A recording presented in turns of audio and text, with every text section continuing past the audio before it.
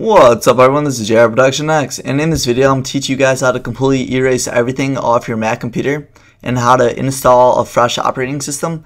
So this is going to work for operating systems such as Mountain Lion, Mavericks, or even the new OS, which is Yosemite.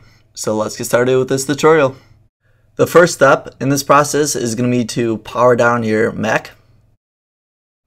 After the computer has completely powered down and turned to a black screen, you want to hold down the power button and the options key at the same time. Keep on holding the options key until you see something that pops up that looks like this, then you want to let go. The next step is to select the recovery drive, then after that you just want to find your Wi-Fi and put in the password. You are going to need some type of internet so that you can completely wipe your data and then reinstall the software. After that, we're going to need to delete everything that's on the hard drive. So go to Disk Utility, click Continue. And then this is going to pop up. Click on Macintosh HD and then go to the Erase tab up on top. And I don't have to mess with any of the settings. Keep it how it is, and then click Erase. It's going to take less than a minute to completely wipe everything off your hard drive. And after that, you want to exit out. So right now there's completely nothing on your hard drive and it doesn't even have any software.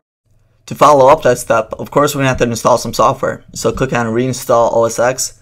If you do have a time machine, I would advise you to back up from your time machine. Now just click on Continue.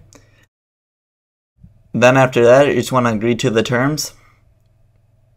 And click Agree. And then just select the Macintosh HD, and that's the one that we completely erased everything from and wiped it to brand new settings. So just click on that. Then after that, you're just going to have to put in your Apple ID.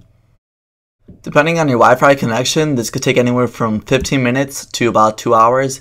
Once I moved it to a spot with a reasonable Wi-Fi, it only took 15 minutes to download the software. After about the 15 or 20 minutes it usually takes to download the software, it's going to have to then install the software. And this again is going to take about 15 to 20 minutes.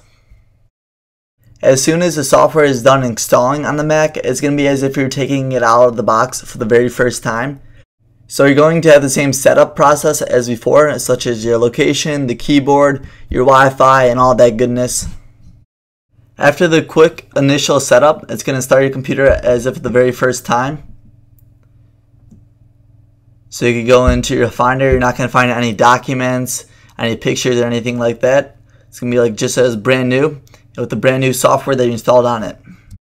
If this video helped you out, please help me out by giving me a thumbs up. If you guys have any video suggestions, leave that down in the comments below. I'll see you guys in the next one, and this is Jared Production X signing off.